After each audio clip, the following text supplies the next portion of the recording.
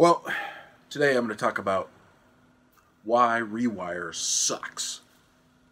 Now, you're asking, well, I like Rewire because Rewire makes me reason with logic, blah, blah, blah, blah, blah, blah.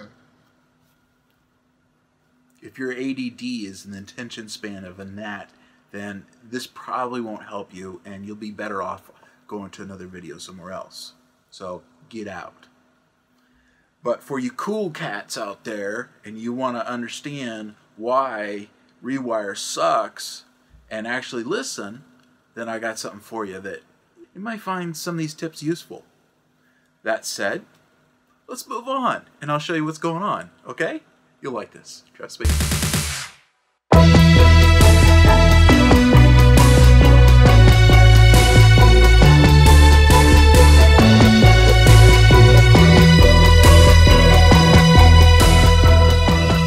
Stereo outputs on this thing that's called a Roland V Studio, released for like work with like Cakewalk or whatever. I found it at Pawn Shop for under 200 bucks. Really nice unit. Preamps in it are really good. I like it a lot. Probably one of the better interfaces that I've ever used. Very heavy unit.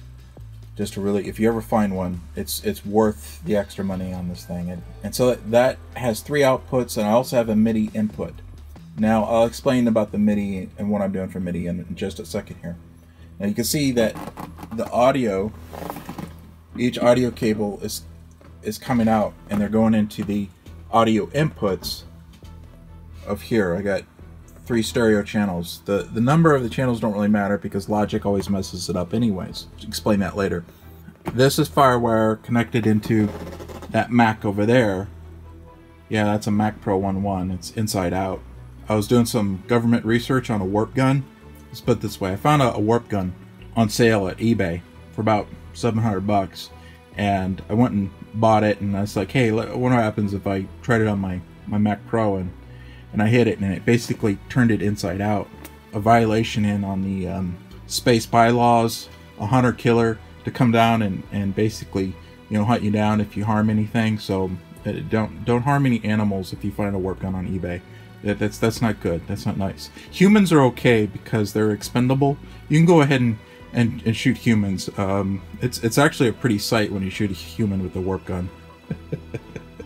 Anyways, so it's Firewire to the Mac Pro, and then I have USB going over to, you can see it way over there.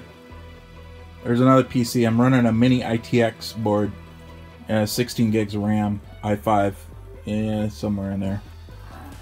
That's it right there, and it's got a Raptor hard drive and an SSD, so it's pretty spiffy.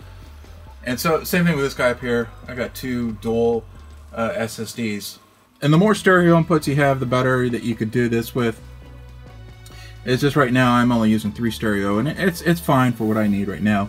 Eventually I'll get a better interface set up here. But it gets a little pricey when you do stuff like this because, you know, you need something with, like, you know, 8 stereo out and 8 stereo in to actually do something decent.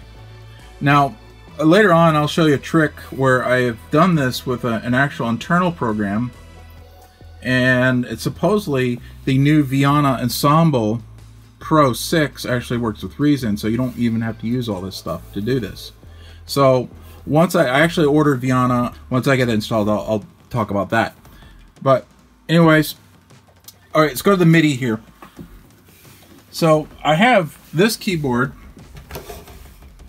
This is a Technics keyboard. It was an upright piano keyboard, that, you know, full-size keyboard, you know, digital piano, whatever you call it.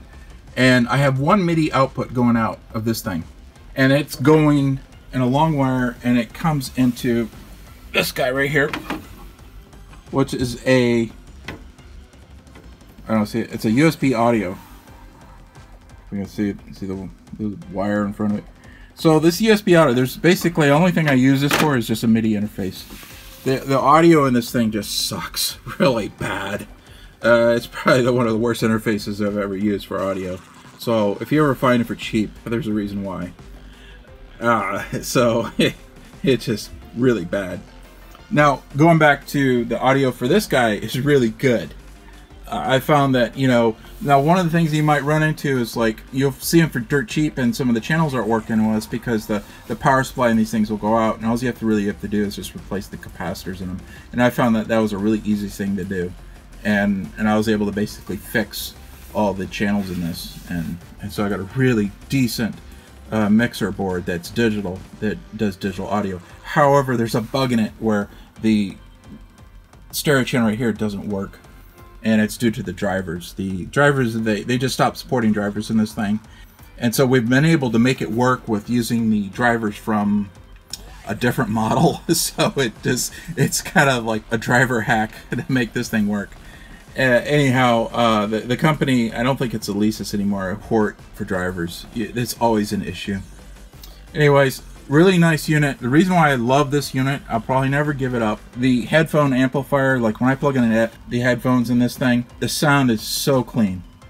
I've had so many different interfaces, and this is one, and it's loud too. I mean, it's like really strong volume. I have it barely on, and it's like super loud.